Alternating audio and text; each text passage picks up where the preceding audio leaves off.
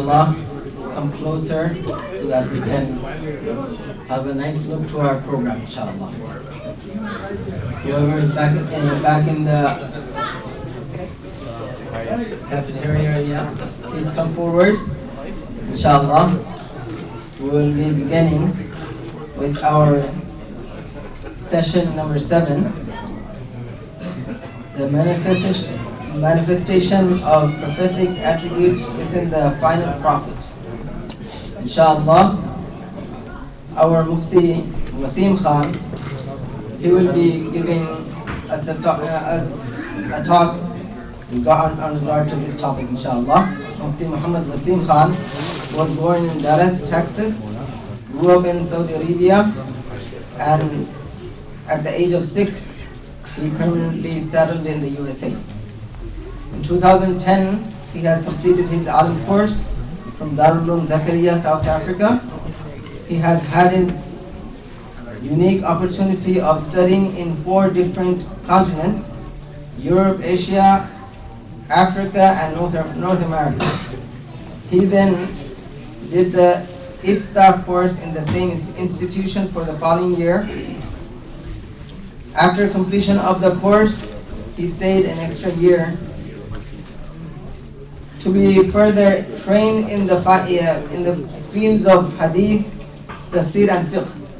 Mufti Wasim had lectured at the Rutgers University of Illinois, and Harvard University.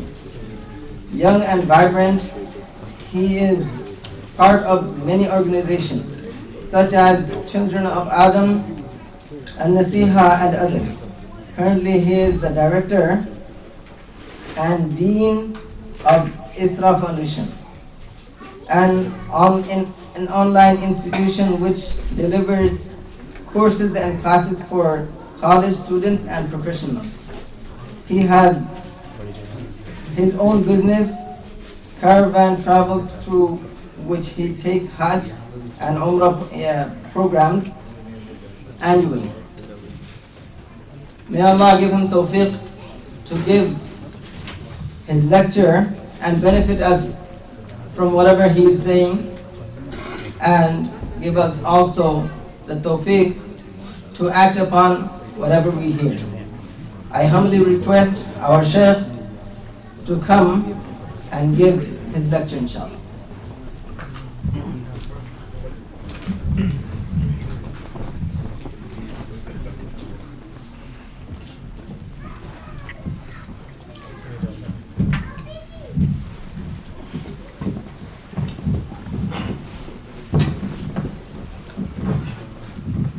السلام عليكم ورحمة الله وبركاته.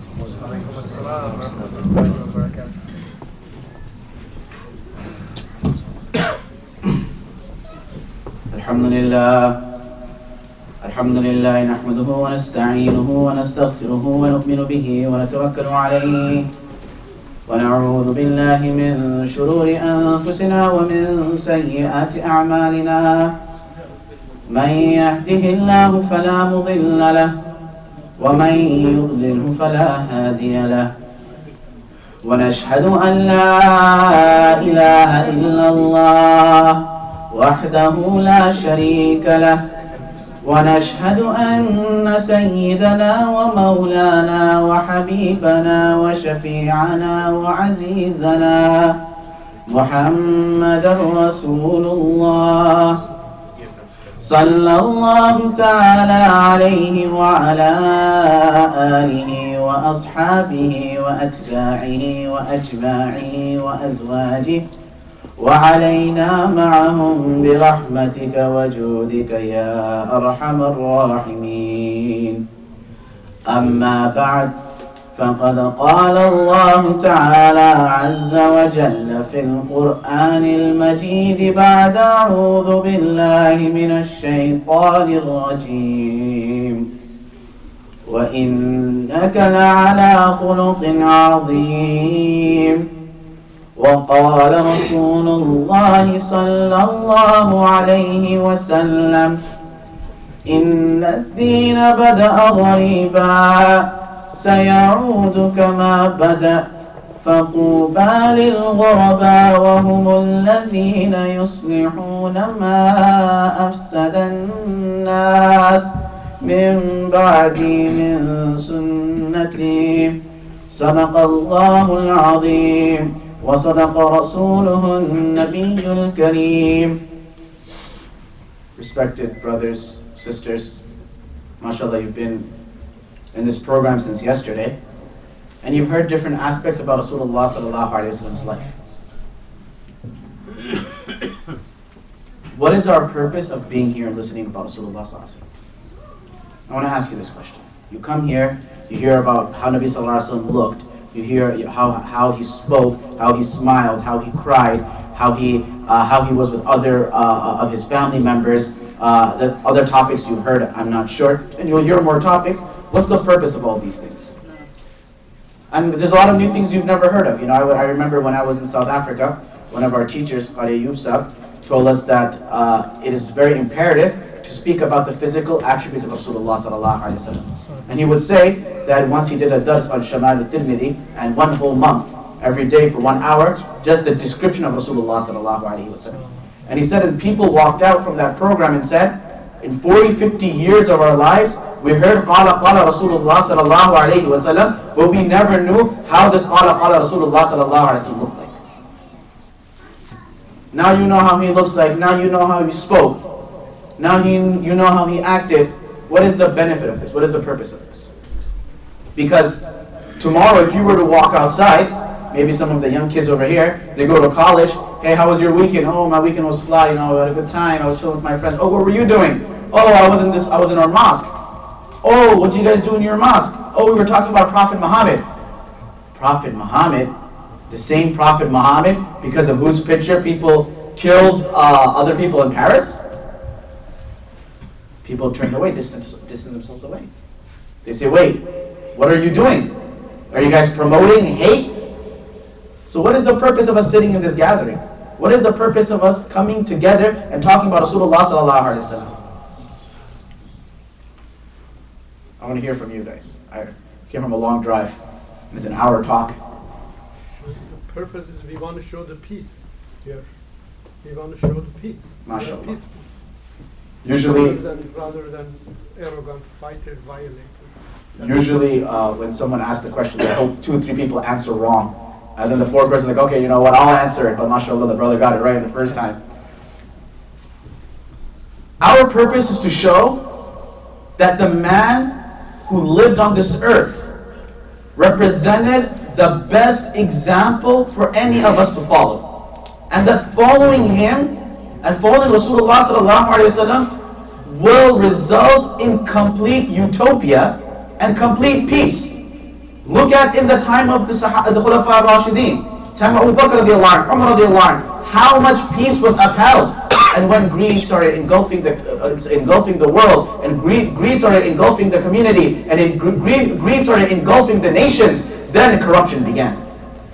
But we want to represent from here that Nabi sallallahu alaihi wasallam was not a warmonger. Nabi sallallahu alaihi wasallam was not a tyrant. How many times have you sat in a speech? Let me ask you a question. The Obama, President Barack Obama, what do you call him? President Barack Obama, right? Call him a president. King Henry VIII, he's a king. You know, he ruled over a nation. You take Umar bin al-Khattab radiallahu anhu, he was Amir al-Mu'mineen, he was a Khalifa. You take Dawood alayhi salam, he was a king. You take any major figure who had a large dominion, who had a treasury, who had police enforcers, who had security, you call them kings, you call them prime ministers, you call them presidents. Let me ask you a question. Some of you range from the age of 5 and 6 all the way to the age of 50, 60. MashaAllah, a lot of you look young, but the salt, pepper beards tell a different tale. Some of you have been 60, 70 years. Let me ask you a question. How many times have you heard us refer that King Muhammad, President Muhammad? This man lived a remarkable life, and even 1400 years later, none of his followers even call him a king or a president. Because that is just too low of a category. Because those kings and presidents, they govern a small group of people. Rasulullah sallallahu alaihi wasallam, his governing and his nasihah and his advice ranged from Adam alayhi salam's era all the way to the last man.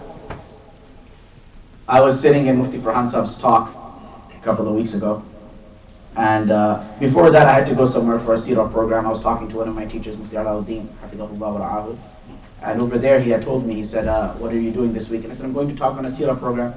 He said, Maulana Sulaiman Nadwi had wrote a book, Khutbat al-Madras. He said, look into it. So, this is the age. بَلْ هُوَ آيَاتٌ بَيِّنَاتٌ فِي كَمْپِيوتَرِ الَّذِينَ أُوتُوا الْعِلْمَ. So I downloaded the book, and there's a different taste. Reading the book and reading the PDF. So while I was flipping, I stumbled upon a spot where Maulana Sulaiman Nadwi, he highlighted some aspects Nabi sallallahu alaihi wasallam shared with some of the Anbiya alayhi salatu wasallam in Urdu.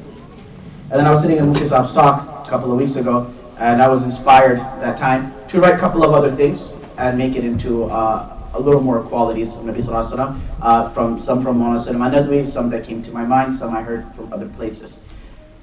Because Nabi sallallahu alayhi wasallam, when Allah sent him down, you probably heard this poem throughout the whole night. وَأَحْسَنَ مِنْكَ لَمْ تَلَقَتْ عَيْنِي وَأَجْمَلَ مِنْكَ لَمْ تَلِدْ. You heard this whole poem the whole night.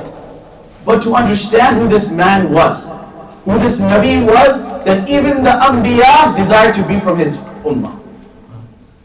Even the Anbiya desired to be from his ummah. That Nabi to Nabi, the followers of this Nabi will also be on an escalated level above the rest followers. So I began with saying the different qualities. By the way, has anyone been over here on Tabligh? Raise your hand if you've been on Tabligh. The last masjid I was in, I also asked them the same question. I haven't been on Tabligh very often. But over there I told them that I would say the 6 points of Mahabba for Rasulullah sallallahu alaihi wasallam. So if I remember and there's time at the end, the Tablighi brothers can remind me. The 6 points of Mahabba, everything's 6 points, chain number. Our teacher, Mufti Wasim, he was very much on, he used to say that, he couldn't go on Tabligh, so he used to say that everywhere in Bukhari, Hidayah, Jalalain, he would say there's 6 points. So any masala, he would, even though there would be more options and explanations, he would confine it to 6. And he would say, we're following the Tabligh tariqah. Nabi sallallahu alayhi wasallam, if Adam alayhi salam, he had the fatherhood of Adam alayhi salam. Adam alayhi salam, as we know, is the father of all men and women. Nabi sallallahu alayhi wasallam shared the fatherhood of Adam alayhi salam. Allah subhanahu wa ta'ala says in the Quran, ما كان محمد أبا أحد من رجالكم ولكن رسول الله وخاتم النبيين. Many years ago I was in a program where Allama Khalid Mahmood from this ayah deduced a very beautiful deduction of Khatm Nabuwah. He said the finality of Rasulullah sallallahu alaihi wasallam's prophethood is proven through this ayah. And he explains why. So Allah says, ما كان محمد أبا أحد من رجالكم. The Prophet sallallahu alaihi wasallam's male offsprings were not living on beyond infancy. They kept on passing away. People started objecting, you have no lineage to carry on. Because a lineage carries on through the men. Then Allah revealed, Inna atinaka al-kawthar. And we all know those ayahs. But in this ayah, Allah says, مَا كَانَ مُحَمَّدٌ أَبَا أَحَدٍ مِّن رِجَالِكُمْ. Muhammad was not a father from any of you men. مِّن رِجَالِكُمْ. Then Allah says, وَلَكِنْ رَسُولَ اللَّهِ وَخَاتَمَ النَّبِيِّينَ. But he was a messenger of Allah and he was the final prophet. Now, in one riwayah, Khatim al-Nabiyyin, he was the seal of prophets. So now someone comes in their mind and says, okay, what is the correlation between مَا كَانَ مُحَمَّدٌ أَبَا أَحَدٍ مِّن رِجَالِكُمْ? Muhammad is not a father to any of you, but he is a prophet. What is the correlation? Imam Suyuti rahimahullah used to say that between the different verses of the Quran and the different chapters, there's no correlation, there's no rabt. But as Maulana Usman Akhtar Sahab has also studied under Hazrat Mufti Wasim, he will prove otherwise. Not only would he find the correlation in the entire Quran, the one ayat, how they're all interlinked. How one surah is linked with another surah. He used to even find the correlation in Sahih Bukhari. He used to even find the rabt and correlation in Hidayah and fiqh books. He was a master of all sciences. So he goes on, he says, Allah says that I did not give you any male offsprings, O Muhammad Arabi, because your spiritual offsprings are uncountable. مَا كَانَ مُحَمَّدٌ أَبَا أَحَدٍ مِّن رِجَالِكُمْ. I have not given you any biological offsprings, any biological male children, وَلَكِنْ رَسُولَ اللَّهِ. But you are the spiritual father for everyone. Now, if Adam a.s. was the father for all men and women, The Nabi sallallahu alaihi wasallam was only the father, spiritual father, for all of his ummah. Still a little diminished in Adam alayhi salam. No. If Adam alayhi salam was the father, biological father, for the men and the women and the humans, Muhammad Arabi sallallahu alayhi wasallam was the spiritual father for the men, for the women, and even for the jinn. قُلْ أُوحِيَ إِلَيَّ أَنَّهُ اسْتَمَعَ نَفَرٌ مِّنَ الْجِنِّ. You forget this, mashallah. Wherever I go, there's youth around. What do you guys want to hear about? Jinn stories. I was at a wedding last night. There were kids over there. So one of them would just start talking about jinn stories, and one of my friends was getting married. And I was like, oh, let me tell you something that happened 2-3 days ago. And he was like, yaar, bas karo, yaar, meri shaadi ho gayi. He's like, aaj mera shaadi ka din hai, don't scare me today. He said, tell me the story some other day, not today, I'm getting married today. Nabi sallallahu alayhi wa sallam, we forget this subtle point, but Nabi sallallahu alayhi wa sallam was sent to 2 nations, not our nation alone. He was sent to 2 nations. And just as we will be held accountable, that nation will be held accountable as well. And how many jinns are there? They're a nation older than us. How long did they, how many of them? We don't know. But we do know that their number is great. And Nabi sallallahu alayhi wa sallam, if Adam alayhi salam was the biological father, the nabuwwat of Rasulullah sallallahu alayhi wa sallam, he said, Kuntu nabiyyan wa Adam bayn al-ma' wa turab. There's different narrations. He said, I was a prophet when Adam alayhi salam was still being molded. Allah had declared my nabuwwah when Adam was still being molded. In the Gospel of Barnabas, Wallahu a'lam how true it is. Wallahu a'lam how true it is. But in the Gospel of Barnabas, the mainstream Christians reject it and deny it. Some Muslims say that it's true. Wallahu a'lam. It is written in there that when Adam was expelled from heaven, he turned around and he saw the name of Rasulullah sallallahu alaihi wasallam inscribed on the arsh of Allah. So he said, Ya Allah, if whoever this person is so honorable that his name is inscribed on your throne, I beseech you through his basira that you forgive us. And through that dua, Allah forgave. Wallahu a'lam on the authenticity of it. One time the Sahaba were sitting down. They said, Ya Rasulullah, you know, Adam alayhi salam was Safihullah, the chosen of Allah. Musa was Kalimullah. Ibrahim was Khalilullah. Isa was Ruhullah. So someone came and they said, you know, what about Rasulullah? Nabi sallallahu alayhi wa sallam said, I am Habibullah. In another place, said, Ya Allah, what did you give me? He said, I kept your name adjacent to my name. La ilaha illallah Muhammadur Rasulullah. I kept your name adjacent to my name. Everyone is Musa Khalilullah. There's a word in between. Adam Safihullah. Isa Ruhullah. Muhammad is La ilaha illallah Muhammadur Rasulullah. Nabi sallallahu alayhi wa sallam had the fatherhood of Adam alayhi salatu wasalam. He had the da'wah of Nuh alayhi salam. Nuh alayhi salam's da'wah ranged for 950 years. And he gave da'wah over and over and over again. Inni da'watu qawmi laylan wa nahara. Day and night. Then when he said, Ya Allah, this nation is not going to listen. Wipe them out. Allah wiped them out. Rasulullah sallallahu alayhi wa sallam, his da'wah, 1400 years later, and the athar of his da'wah is you and I. 1400 years later, and the barakah of his da'wah is you and I. Nabi sallallahu alayhi wa sallam da'wah, day in and day out. His own family ostracizing him. His own family expelling him. Yet, all he would say over and over and over again is, Ummati, Ummati, Ummati, Ummati. Oh my Allah, forgive them. Oh my Allah, forgive them. Oh my Allah, forgive them. He had the miracle of Salih. He had the innovativeness of Idris alayhi salam. Idris alayhi salam was the Nabi of Allah, whom, according to some narrations, was the first person to invent a pen. The first person to invent a pen. I read once, a very long time ago in one book, that the majority of all inventions or scientific knowledge that became widespread in humanity, in ancient civilization, was what Allah had put in the hearts of Anbiya alayhi salatu wasalam. And from there, it went on to the hearts of other people. Idris alayhi salam invented the pen.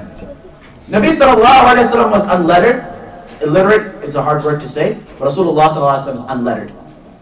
If Idris alayhi salam invented the pen, then Muhammad Arabi sallallahu alayhi wa sallam put that pen to use. Nabi sallallahu alayhi wa sallam said, "Utitu jawami al-kalim." I have been granted a certain miracle, which is concise words that have libraries of meanings. Nabi sallallahu alayhi wa sallam, you take, is there any Bukhari or Muslim or something in here? No? There is? On the shelf? Go look at it. How big is it? Take out the translation and everything. It's about, the book is this big. Take all the siyasata, remove all the repetitive ahadith. You have probably this much, how much the person said his entire life and his companions recorded it. This much. You take your, mine and yours, you just check our text messages. 5,000-10,000 text messages between just you and one person. Our emails, our Facebooks, and they're just filled.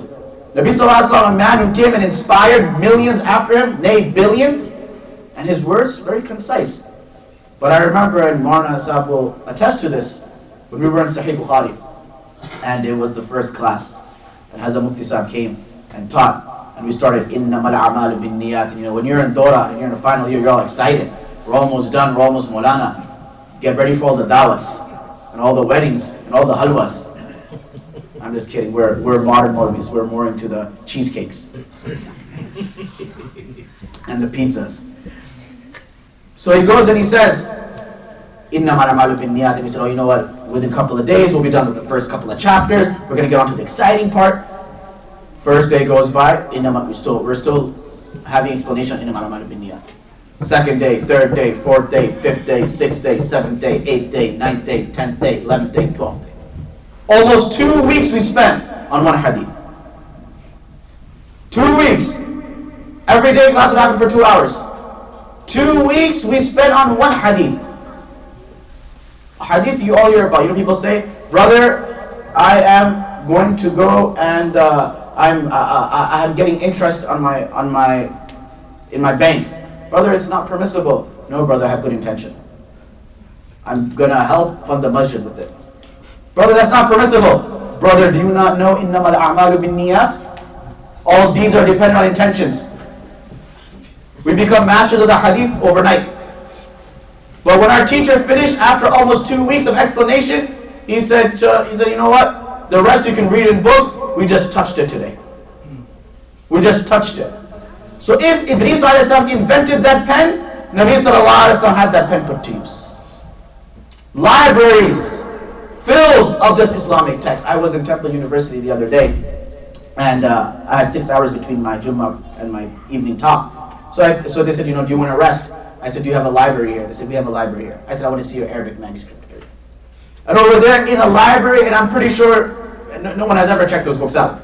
But when I went and looked at those books, shelves upon shelves of just our Arabic books, of tafsir, hadith, fiqh, over there in a library. That even, when I was in Harvard, we went and they have 3 libraries over there. 3 buildings that are filled with books. And one of my hosts over there, he said, you know what, they carry one of the rarest manuscripts, the oldest manuscripts of Islamic texts. So I said, okay, you know, let's go see. I had another scholar with me, and since he was older, I said, you can choose whatever book, you know, and he chose one book, and we saw it. Anyhow, there were there were 3 buildings. There was one building, there was a boy, his name I don't remember, he was on the Titanic, and as he was leaving, you know, because he was from a very affluent family and a rich family, they had saved one of the boats for him. And they said, you know what, spots is for you, come and get it. So while he was exiting, he said, wait, I need to go and get my books. Wait, I need to go and get my books. He goes inside to get his books. As he was coming out, the boat left and he sunk and he died.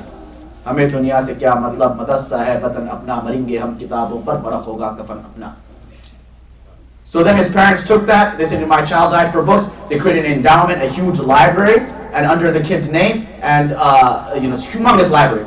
So I asked them, I said, do you have Arabic and Urdu books here? You have books in Arabic and Persian? They said, yes, we do. I said, where do you keep them? They said, the Arabic books are on the top, highest level of the library. The Arabic books are on the top, highest level of the library.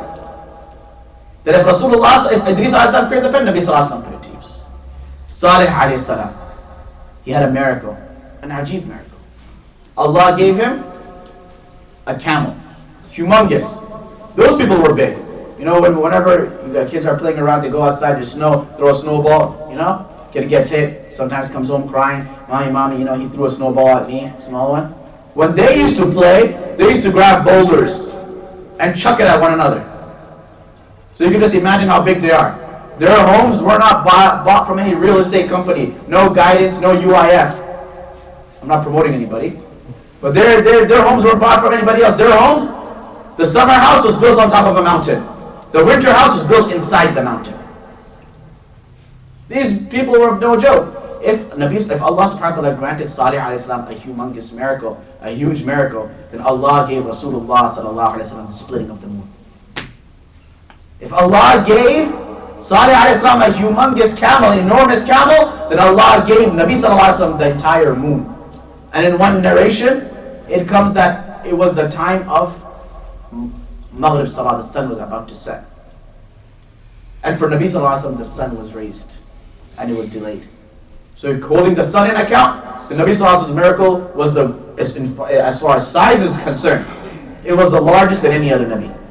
And if you talk about the value, the Nabi sallallahu alayhi wasallam was given the Quran. Mufti Sayyid Bhavan put in one of his lectures, said something very beautiful. He said the other texts, the other three texts were never kalamullah.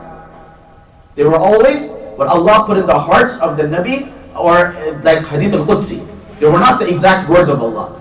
And he said the exact word of Allah was only in the Quran. The other three books, you look at the Bible, it's not the exact words. Then he used to say that supporting this theory, he used to quote a book of Mawlana Qasim Nanoti rahimahullah. And for those who want to look more into the research, I can pull it out where I remember where the book was, and I can let you know later on. And the supporting evidences for it. Afterwards, I'm forgetting the list of the prophets I had. He had the zeal of Hud alayhi salam. If Hud alayhi salatu was salam went and gave da'wah to his nation over and over again, then Rasulullah sallallahu alayhi wa sallam again relentlessly, constantly gave da'wah to his nation. He had the friendship of Ibrahim alayhi salatu was salam. If Ibrahim alayhi salam was Khalilullah, then Nabi sallallahu alayhi wa sallam was Habibullah. If Ibrahim alayhi salam and if Ibrahim alayhi salam was the friend of Allah, then Nabi sallallahu alayhi wa sallam was Khalilullah. He had the dignity of Lut alayhi salam. Lut alayhi salatu was salam, he comes, and when the homosexuals approached his house, he said that these are my daughters, meaning that the nation's women, the nation of Lut alayhi salam, not that his two daughters he was giving to the whole home of Lut, but he said the women in the nation. These are my daughters, go choose any one of them as a wife. Don't go after the angels that are here. Nabi sallallahu alayhi wa sallam's haya was even more, that when the wives of Rasulullah sallallahu alayhi wa sallam, when Nabi sallallahu alayhi wa sallam passed away, his wives, nobody else was allowed to marry them ever again. His wives became the mothers of all the believers. His wives were never allowed to remarry again. Nabi sallallahu alayhi wa sallam had the construction of Ismail alayhi salam. If Ismail alayhi salam constructed the Kaaba, Nabi sallallahu alayhi wa sallam brought used to the Kaaba. If Ismail alayhi salam built the Kaaba, Nabi sallallahu alayhi wa sallam inhabited the Kaaba. He brought the different homes and the different hajis for years and years and years and years, all the way until right now. If Ibrahim alayhi salam broke one idol, Nabi sallallahu alayhi wa sallam broke 360 idols around the Kaaba. He had, if Ishaq alayhi salam constructed Masjid al-Aqsa, Nabi sallallahu alayhi wa sallam became the Imam of Masjid al-Aqsa. We know in the riwayat of Mi'raj, Nabi sallallahu alayhi wa sallam, he came there, all the prophets are there, 120,000 or more. Everyone there, and Nabi sallallahu alayhi wa sallam, Imam. Ibrahim alayhi salam had two children, Ismail and Ishaq. One built the Kaaba, the other built Masjid al-Aqsa. And Ibrahim alayhi salam had the Buraq. And he would go from one to the other, visit the two towns on the Buraq. So if Ishaq alayhi salam constructed the Kaaba, constructed Masjid al-Aqsa, Rasulullah sallallahu alayhi wa sallam became Imam of the Masjid al-Aqsa. He had the vow of Yaqub alayhi salam. I'm going to need a little bit of water if there's any water around here.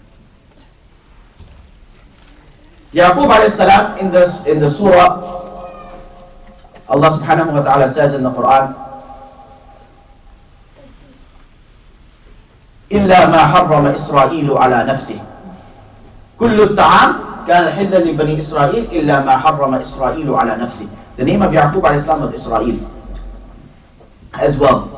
That's why Banu Israel, the children of Israel, out of his 12 children, 12 different nations. I was in Palestine last year, exactly around this time, and I was by the Wailing Wall. And as we were walking inside security, we got stopped, right? And they started searching us, and there was this one Desi brother, you could see he was Indian. He saw me and he said, Urdu? And I said, yeah, gee. And he said, oh, come here. We started talking in Urdu. And I was like, wow. And he started speaking Hebrew, he got us, around. And I said, wow, you speak Hebrew so fluently and Urdu. He said, where are you from? I said, excuse me for a little bit, I'm going to Urdu for like 2 minutes. He said, yaar, main to Israel mein paida hua. I said, but where are you originally from? He said, main Gujarati hu. I was like, what religion are you? He said, main Jew hu. And he said, I'm Gujarati from India. I was born in Israel and I'm a Jew. And I said, I thought you had to be born, I thought your mother had to be a Jewish for you to be Jew. He said, listen, man, Jacob had 12 kids. One son ended up in Gujarat. He said, and that's how we're all Jewish. So anyway, Yaqub alayhi salam, he had a sickness called sciatica. Does anyone know what sciatica is?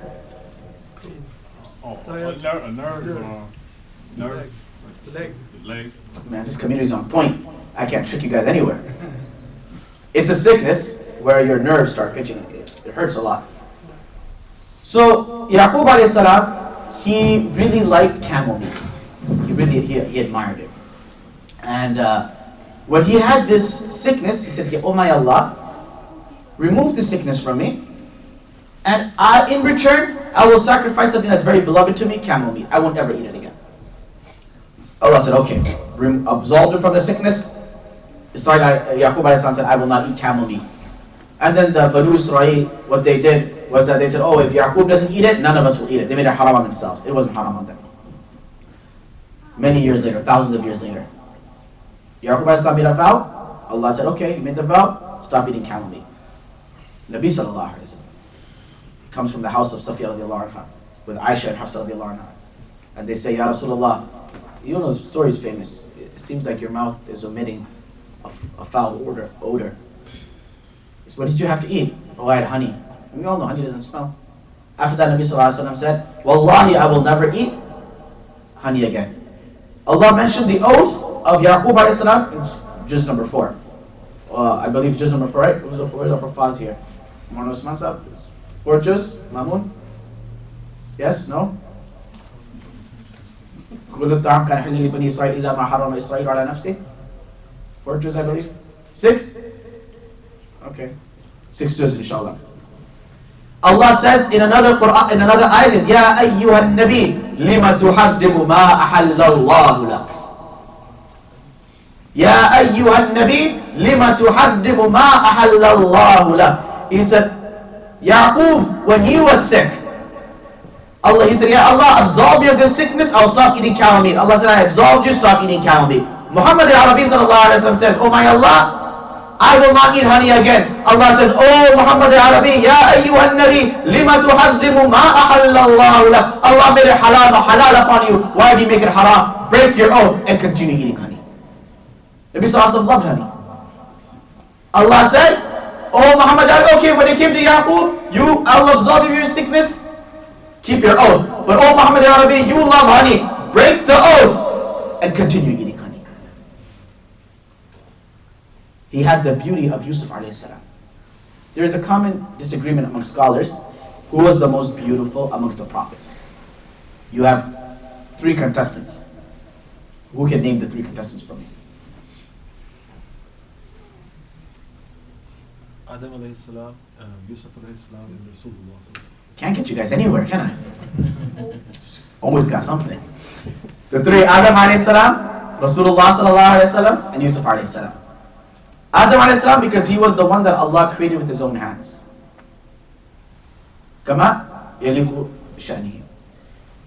Yusuf alayhi salam, in one hadith he had the half of beauty of the entire nation. Some scholars say half of the beauty of the entire creation ever created. Some say half of the beauty of that time. Ibrahim a.s.'s wife Sarah a.s., they say she had 1/6 of the beauty of the women of that time. That's how beautiful she was.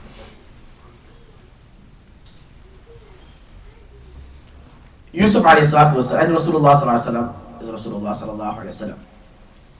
Yusuf a.s. was beautiful. We all know the story of Zulaykha. Some scholars say it's pronounced Zalikha. She started getting attracted to him.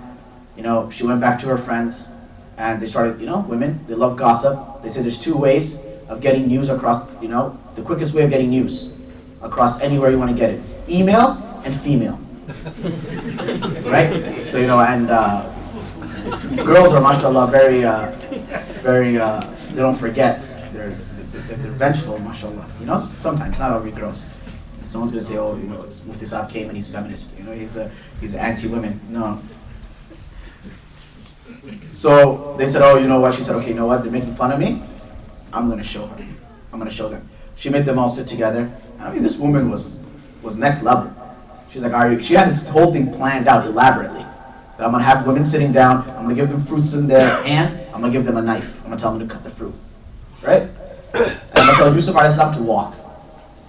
I don't know how many of you have seen this clip on YouTube of there's these famous young Muslim kids who make a lot of YouTube videos. And then sometimes they go and have these shows in different cities.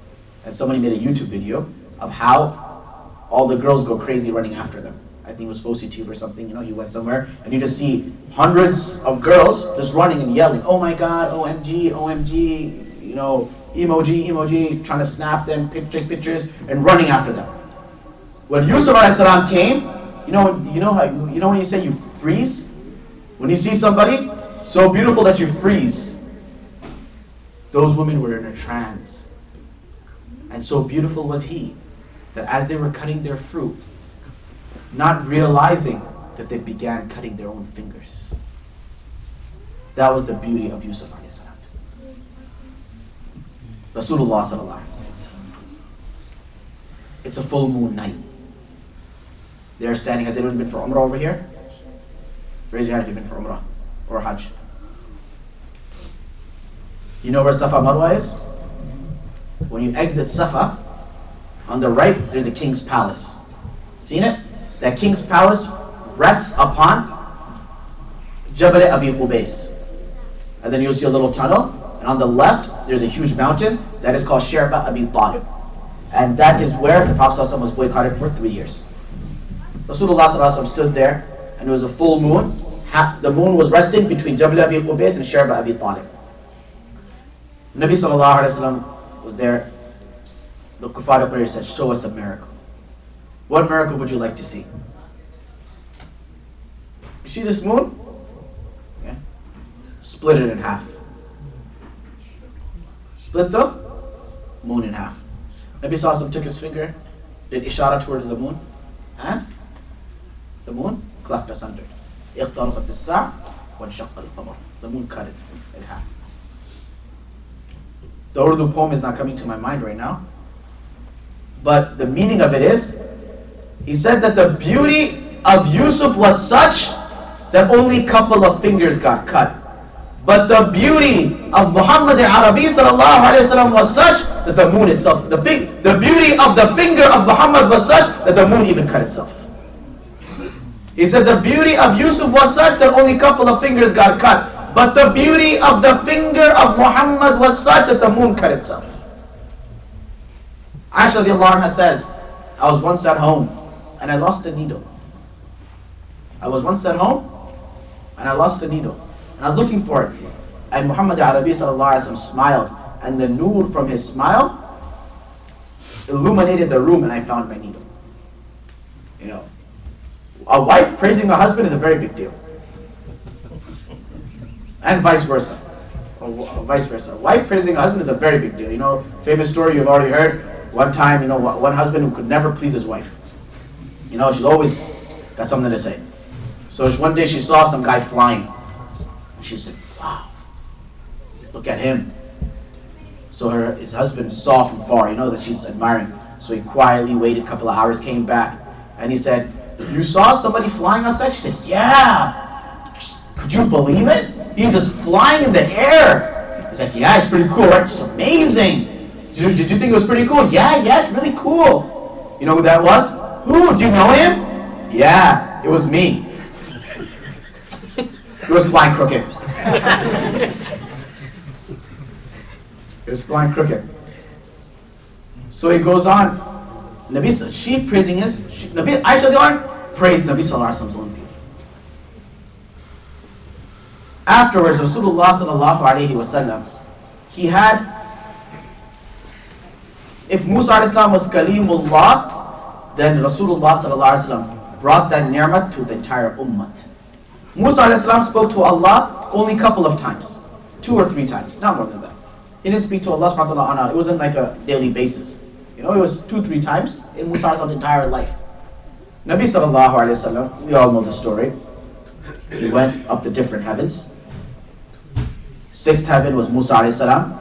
7th heaven was Ibrahim Alayhi Salam. Then he came into the proximity of Allah subhanahu wa ta'ala. He reached the 6th heaven, and at the 6th heaven, Musa Alayhi Salam's Kalimullah. 7th heaven is Ibrahim Khalilullah. Ibrahim Alayhi Salam said, "Oh, my son, the land of Jannah is very vast, very plain.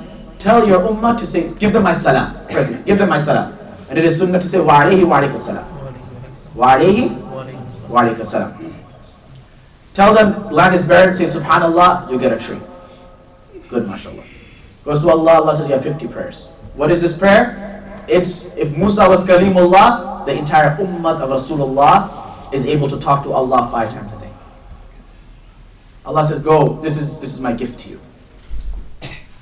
Nabi Sallallahu Alaihi Wasallam comes, Ibrahim Alayhi Salam stays silent, doesn't say anything. Goes to Musa Alayhi Salam. "Hey, what happened?" "Oh, I went to Allah and Allah gave me a gift." "What is it?" 50 prayers. 50? No, your ummah can't do it. I had Bani Israel. And your ummah won't be able to do it. Ask Allah for a little percentage off, discount. Desis, mashallah, they love asking for discounts. 30%, 40%, 50%. My mom, we went to a store once, and one of my friends was working there, a childhood friend. And she said, "Beta, how are you doing?" And he said, "Auntie, I'm doing really well, And my mom was like, "Okay, Beta, how much is this thing?" He's like, "Auntie's going to be, how much ever it was." She's like, "Beta, you can put that employee discount on there, can't you?" I remember when we came, we used to live in Saudi Arabia. It's back in the day, now everything is like a mall, Zamzam Towers, You just have to, it's a fixed price. Back in the day, when you used to go for Hajj and Umrah, has anyone been to Hajj or Umrah in the 90s or 80s? Raise your hand if you've been for Hajj or Umrah in the 90s or 80s. 80s, 90s? Early 2000, maybe 2000, 2001, 2002? No? It was haggling. How much? 60 riyals. 40. Leave. You walk out. Okay, come back. 55. 42. Okay, no. Okay, come back. We know how the bargaining goes. I was in Bangladesh a couple of years ago, and I went to visit Bangladesh just to tour it. I was in Sylhet, and I didn't speak the language. I'm not Bangladeshi. So I took a friend and I said, I want to go buy some glasses, and I want to bargain, right? So he said, I just for the heck of it, because you're in a different country, you can't come in America and start bargaining, right? Which my mom did in Staples. She said, "How much is the clipper?" It's $120. So I'll give you 80 for it. The guy's like, "Man, we can't do this." She's like, "Yeah, you guys can. $80 for this." So anyway, may Allah give my mom barakat in her life, long life, healthy life, one of the most amazing women, inspirational women I've met. The most inspirational woman in my life. Not that I have other women that are inspirational to me, but she's the highest. Going on to say, when I was in Bangladesh, then I had this friend with me, I said, "Can you bargain?" So, it was like 600 taka, and he's trying to bargain, and I'm like, "Yo, you're not doing a good job, man. I'm going to bargain, you're going to translate for me." He was like, "All right." So we're going at it, for 45 minutes or an hour, we're just going at it. The other guy's like, 600 taka, and I'm like, "No, 400 taka," he's like, "No, 480 taka, this, and we're just going in and out, it's like an hour. The guy's really frustrated, and I'm like, I'm going to get this discount. And I was like, all right, whatever it was, by the time I got that discount, I walked out. My friend was like, "Yo, So how was the discount? I was like, yo, I got it really good. He's like, how much did you get off? I was like, yo, I was able to, go down like 200 taka. I was like, yo, for you spent an hour. I was like, he's like, how much is that in dollars? I was like, it's like $2.25. Anyway, going back, Rasulullah ﷺ went to the proximity of Allah, came back. How much? No, they can't do it. Go back. Goes, comes back. How much? No, they can't do it. All the way. The question arises that the Prophet kept on passing Ibrahim a.s. Right? Kept on passing Ibrahim a.s. Why did Ibrahim a.s. not say anything? Why did Musa a.s. constantly say something? I'm not going to ask you guys because you guys are going to answer it. قل لأمتك ينقصوا يعني من 5 صلوات. أيوة. وأنا أبغى عشان إبراهيم عليه السلام ما قال أي شيء. ولكن كل مرة ويجي إلى موسى عليه السلام كلمه حتى. ليه إبراهيم ما قال أي شيء؟ نعم. ليه إبراهيم ما قال أي شيء؟ كل مرة هو يمر بإبراهيم. Why did Ibrahim عليه السلام not say anything? He did not have the experience. Experience? Okay. Who was Ibrahim? What was his quality? Khalilullah. What happens with friends? That's totally, that's okay. Whatever they say, it's all good, man. It's okay. وَهُوَ كَلِيمُ اللَّهِ. Musa says, no, talk. I know how it is to talk to Allah. Keep on going, talking to Allah. يَتَرَبْتِ أَنْبِيَاكِ رُخِ مُصْطَفَى کو دیکھے یہ طرفتی انبیاء کی رخ مصطفیٰ کو دیکھے یہ نماز کا وسیلہ انہیں کام آ گیا ہے. Musa ﷺ said, I desired to see Nabi ﷺ. Why? I could not enjoy the proximity that he enjoyed with Allah subhanahu wa ta'ala, but I can enjoy the proximity of that being who enjoyed the proximity of Allah. It didn't matter. You could have said in the beginning, make it 5, make it 1, make it 2. You could have said in the beginning, why this whole up and down? Because he could not enjoy the proximity of Allah. He said, I want to enjoy the proximity of that being who enjoys the proximity of Allah subhanahu wa ta'ala. There was one time, I believe it was Miqdad bin Aswad was sitting down, and then the riwayah is in Abu Naim Asbahani's famous book. What's Abu Naim Asbahani's famous book? With the difference, the book's name is coming out of my mind. He walks past and he says, "Tuba li hatayn al-aynayn allatayn ra'ata Rasulullah sallallahu alaihi wasallam." He told the Sahabi, he said, "Hold on for a second. Let me peer into your eyes. Let me glance into those eyes, the eyes that saw Rasulullah sallallahu alaihi wasallam." Hadith is long some other time. Nabi sallallahu alaihi wasallam had the voice of Dawood alayhi salam. If Dawood alayhi salam's recitation of the Zabur made the mountains and the birds sing with him, then the recitation of Rasulullah sallallahu alaihi wasallam had the angels surround him. The recitation of Rasulullah sallallahu alaihi wasallam had the angels surround him. He had which prophets am I missing right now?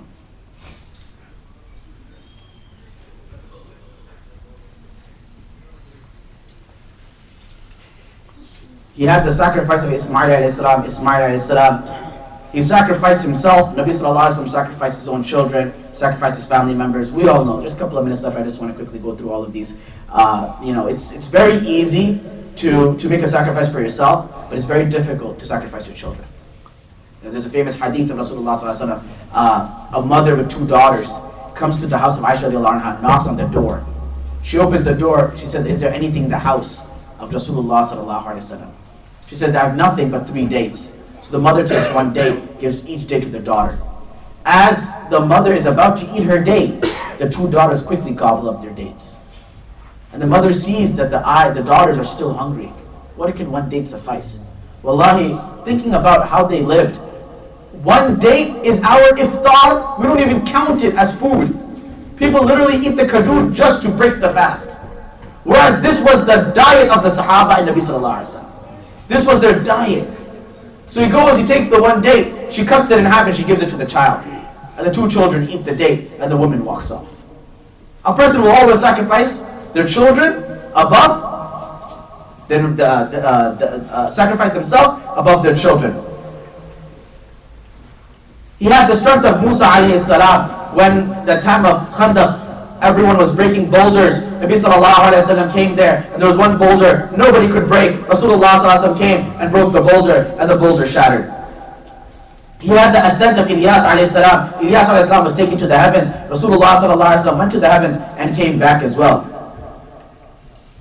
He had the tawbah of Yunus alayhi salam. Yunus alayhi salam when he left his community, when he left his nation, Allah subhanahu wa ta'ala sent a whale which engulfed him for a little while. And the story is very famous. However, Rasulullah sallallahu alayhi wa sallam's life, there were many times when Allah subhanahu wa ta'ala reprimanded Nabi sallallahu alayhi wa sallam, but he never ever made Nabi sallallahu alayhi wa sallam go through a test because of any of Nabi sallallahu alayhi wa sallam. Nabi sallallahu alayhi wa sallam did never sin in his life. But as human, he did. Allah subhanahu wa ta'ala gave him an option of two judgments. And at times Allah wanted to see Nabi sallallahu alayhi wa sallam choose a judgment to reprimand Nabi sallallahu alayhi wa sallam. And this is from the perfection of the Quran. This is not from the imperfection of Nabi sallallahu alayhi wa sallam. Nabi sallallahu alayhi wa sallam making a mistake in judgment is not from the imperfection of Nabi sallallahu alayhi wa sallam, but from the perfection of the Quran. That in places in the Quran, Allah says, "Oh Muhammad Arabi, what you did was not right." If Nabi sallallahu alayhi wa sallam invented the Quran from himself, would anyone write against themselves? Would anyone write that they made a mistake? But in the Quran, very clearly, Allah says, at the time of Badr, Muhammad Arabi, you should not have taken any captives.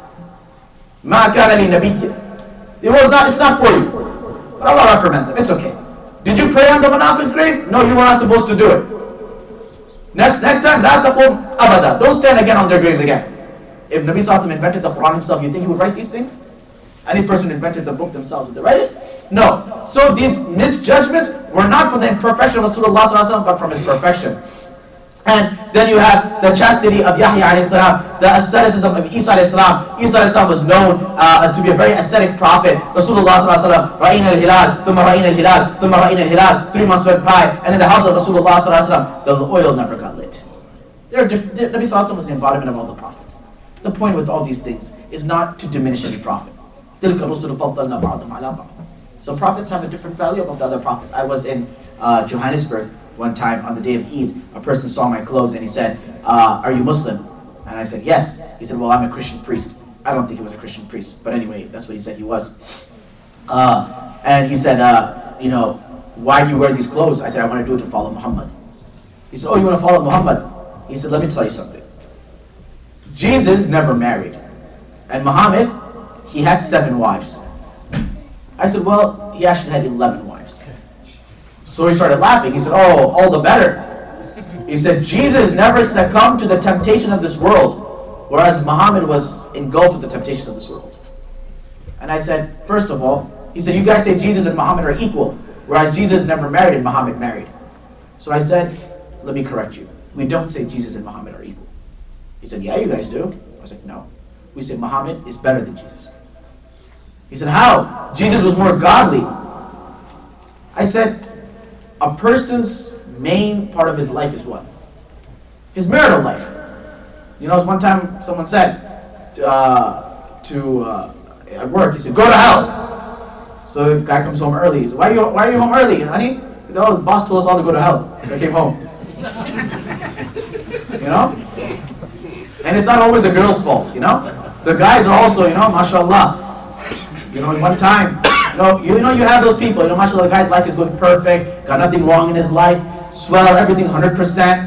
But uncles, sometimes it's that random day they have to make a scene.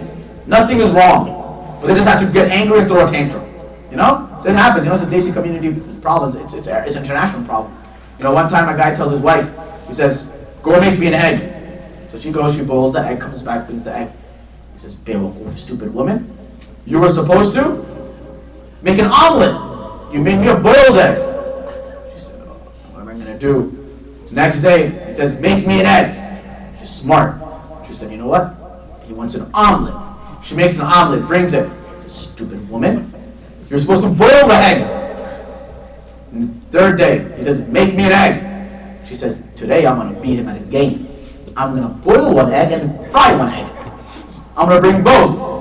So she goes, she boils 1 egg, she makes an omelet to the second, she brings it in front of him. He says, "Stupid woman. The egg that you were supposed to boil, you fried. The one you were supposed to fry, you boiled." Right? Nabi sallallahu alaihi wasallam showed us how to live a social life, a family life. You know, Umar radiallahu anhu, Nabi sallallahu alaihi wasallam stayed away from his wife for 1 month. Oh, but the story is long. He goes up, Umar radiallahu anhu comes and says, Ya Rasulullah, before women in Jahiliyyah, we never gave them a chance to speak. Tomorrow is my speech on Nabi sallallahu alaihi wasallam dealing with the subordinates, those lower to them, and they're very lightly, I will expound on this topic. But he says that, Ya Rasulullah, before, women never had a voice. When you came, then you allowed them this voice today that you hear. My time is up. It's great to hear all these qualities of Rasulullah. And it's great to know how Nabi sallallahu alaihi wasallam was the greatest prophet. And it's great to know that we're part of we're the ummah of the greatest prophet. But that means nothing. That means nothing if we don't try to act upon how Nabi, if we don't try to instill those qualities in ourselves. I remember many years ago, I was at the house of one of my teachers, Mawlana Usman Mewati, and we would go after Isha for some khidmah, and he was great. I was in Mishkat that time, and he was grading Shamad al-Tirmidhi papers, the characters of Rasulullah sallallahu alaihi wasallam. So he told us this. He said that I was reading a certain kid's paper, and I started crying. We said, why'd you cry? He said, I asked the question, give me some of the qualities of Rasulullah sallallahu alaihi wasallam. And one student just described every one of them. And at the end he said, Oh my Allah, I ask you that you give us even one of these qualities.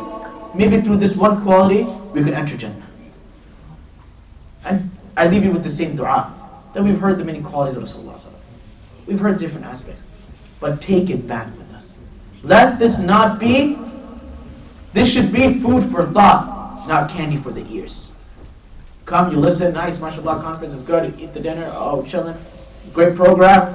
5 days later, what was the program about? Man, we don't know, man. All we know is that it was, mashallah, a lot of scholars came, there's a lot of beards in the room, a lot of dopis in the room, it looked like a holy gathering. No. The point is, we take this back into our lives. Allah wants to give us the benefit, the tawfiq to act upon what has been said. First and foremost, myself, may He make us more closer to Nabi sallallahu alaihi wasallam, in resemblance and his character.